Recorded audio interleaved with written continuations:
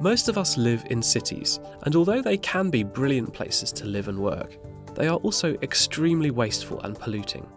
In fact, they are the source of around 75% of the world's carbon emissions. So, is there a better, more environmentally friendly way to run a city?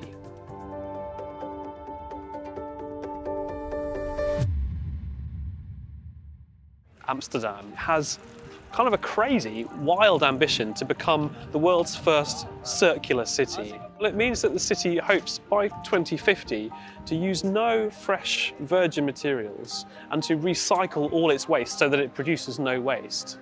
It also wants to have halved its use of raw materials by 2030, which of course is only 5 years away. So that's a really big challenge, and I've come here to see a few of the projects that people around the city are working on to try and reach that really ambitious goal. If you want to become a circular city, you have to know where to start. You have to know where the biggest impact is. So where's the highest material throughput? Where do you consume a lot of materials? Where is the highest environmental impact? About 5-6 years ago, Amsterdam started working on a circular monitor to track the material consumption in the city and the material throughput and the waste that they produce. And actually the picture is kind of clear. It's buildings, roads, food, electronics that create the biggest impact. So there's our priority list. With those priorities in mind, my first stop was to look at the built environment. The city government of Amsterdam has calculated that it uses about 300,000 tonnes of materials per year just building and repairing roads, pavements and cycle paths. I've come here to what used to be an old bus station and is now a place where they're taking old, kind of slightly misshapen bricks and they're training a robot to be able to stack them up so that they can be used more easily to maintain the roads here. Rob, thanks for showing me around. We're going to have a look at the robot that you're using to pave some of the streets in Amsterdam. Ja. Would you show me? Ja, graag. Kom verder. Wat je hier ziet is de stenen die worden aangeleverd vanuit projecten uit Amsterdam. Die worden losgestort in allerlei bunkers. En die komen dan uiteindelijk worden ze hier in de robot gegooid. En deze mensen die hier staan, het eerste wat zij doen is een visuele controle van de stenen. Dus is de steen beschadigd, is hij te groot, is hij een andere kleur, is het een andere soort.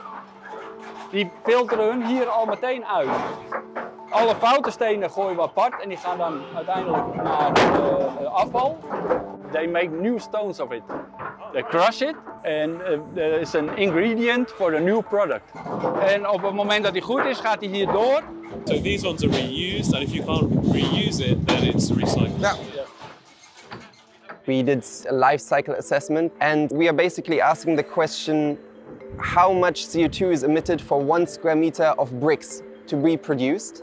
And to summarize the main results, whatever we have in the road right now is already basically emissions that were emitted and that is already there, right? That's what we want to use.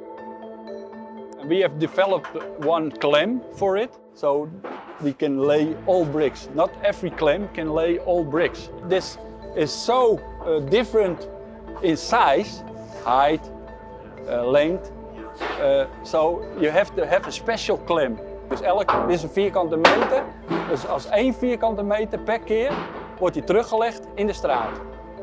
Dat is ook meteen arbotechnisch waar we naartoe willen. Het niet meer handmatig leggen van stenen. When you do it by hand, 100 tot 200 square meters a day. And with a machine, you can easily double it. Ja, en dan is het op zich heel erg makkelijk, dus je ontlast de stad er eigenlijk mee. Waste is human invention. We should reuse to the maximum because we want to have a lower footprint, but also we want to have a more sustainable business model. Raw materials, even the materials that are cheap today, will become expensive in the future.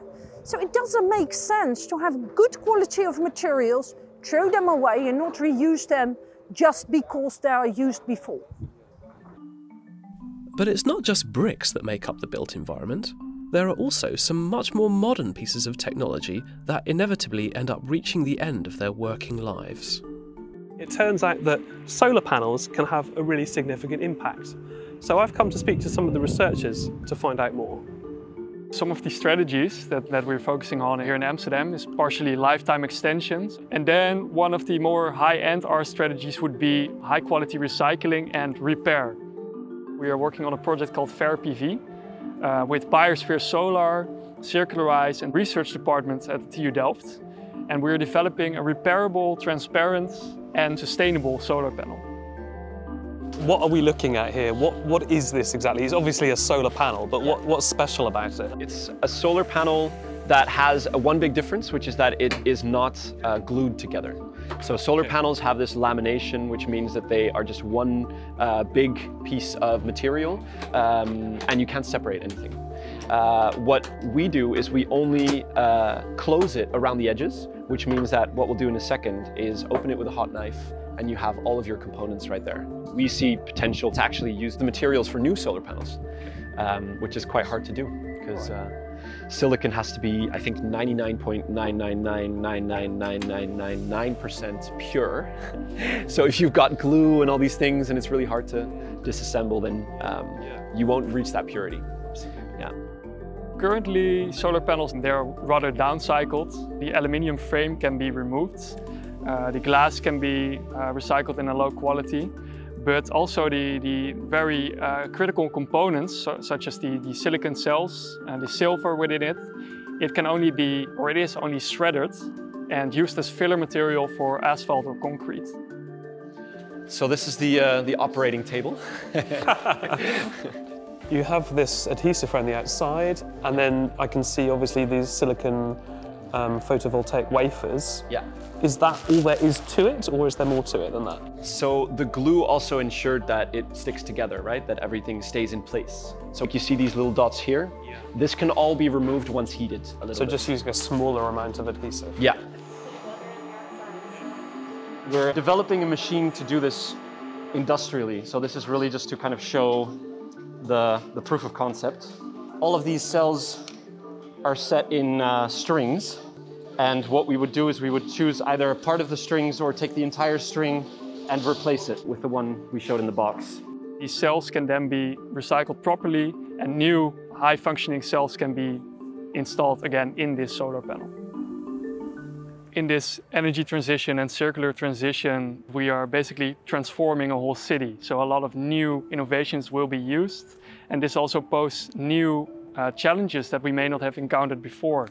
And I think what they're doing here very well is we're looking proactively in what kind of challenges these are and how can we proactively solve them. Some of the actions we need to take to make a city circular require everyday people to get on board. And that includes tackling food waste. On average, it's about half a kilo of food waste per day per family. I went to see one simple technology that is being installed in Amsterdam's newly built flats and could one day be in all our homes. So what am I looking at here? What this machine does is it dewaters the ground up food waste that we produce on the platform here upstairs. You have a normal sink, and then next to it you have a smaller sink with the kitchen sink grinder unit. So all the ground up food waste that you can see in the plumbing right here essentially flows down, and then it winds up here on the other side in this big machine. Am I right in thinking that normally food waste, or as a standard, the basic thing you can do with it is just incinerate it, and that produces energy? Yeah. But there are potentially other things, smarter things you can do with the waste as well. So you can imagine we're going to make compost or biogas or products like this. Okay. But we're also aiming for higher applications. So for example, the building blocks of bioplastics. The water is actually a problem in the whole collection system. We first have to, let's say, remove the water, which all costs energy. And that's the whole research about.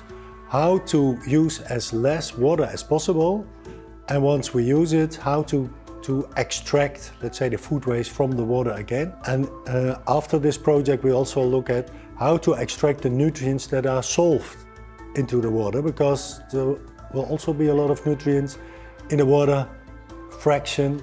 And what can we do with it? The first step is this dewatering step. This is a screen deck. You see, so the water falls through. So it's just starting. Yeah, and then the solid component kind of slides down to the next separator step.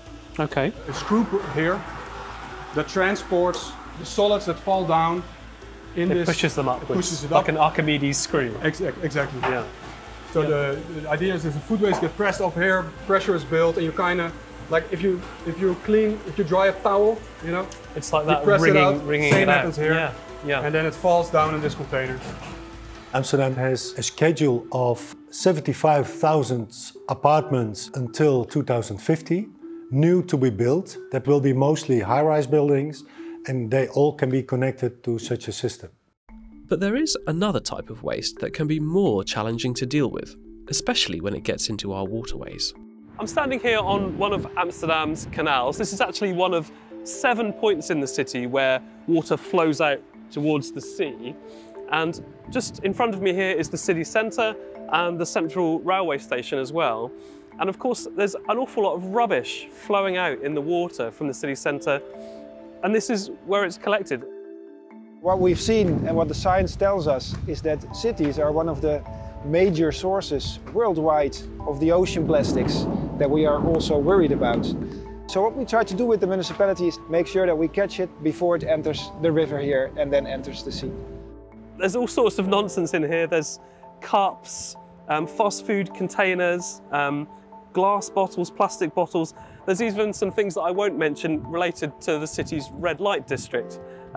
But all of it's being collected here, and I've come to find out how this device works.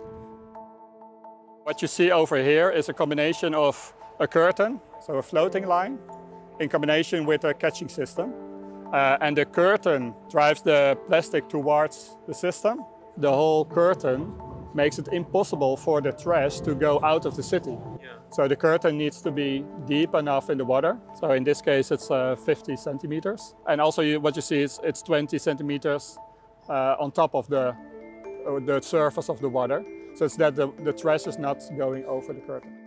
And that's all based on water current and wind. So the idea is that the rubbish kind of flows down the curtain and ends up, this what we're standing on is the... Where we're standing on is the catcher. Could we have a little look at what the catch is? The system was emptied yesterday. So this is just a day's worth of plastic? Yeah, you see... Even a light bulb in there. Bottles, fast food, fast drinks. What is that? I think that one is for a flag. For a flag, like a flagpole it looks like. Yeah, you could be right. The plastic that we catch in the catching systems, the most important thing that we do with it directly is tag it, categorize it, number it, create data points out of it. And we use that data to design preventive policies and to target the items that cause the most nuisance to solve the problem. Is it the case now that for Amsterdam as a whole, you're trying to trap like all of the plastic exiting? So you need to take a look at the bottlenecks. The places where you can make the biggest impact. The biggest impact. And the money that you put into removal could also be put in prevention. Yeah. Then you prevent those plastics, because this bottle is one bottle, but if it's broken down, at the end it is 1,000 or 1,000,000 microplastics. Yes. And try to remove those plastics in a cost-effective way. That's impossible. This gives insight in type of plastic, how much, and you stop the journey. That's great. Thank you. We like to view Amsterdam as a living lab where we try all kinds of new things that haven't been tried before. We show how it works, we write the lessons down, and then other cities can replicate it. We hope it will also help to establish a different culture, a different consumption culture, in which we care about our materials and our resources and our landscapes and environments much more, and work together to nourish and maintain our own environment. What I've been really struck by today was just that sense that you won't make a city circular by just a top-down diktat. It's got to be communities and researchers and policymakers kind of all working together. And also just how difficult it is, like all the work that's gone on so far. Important as it is, it's still really just a small part of the jigsaw. So yeah, it's still a long way to go.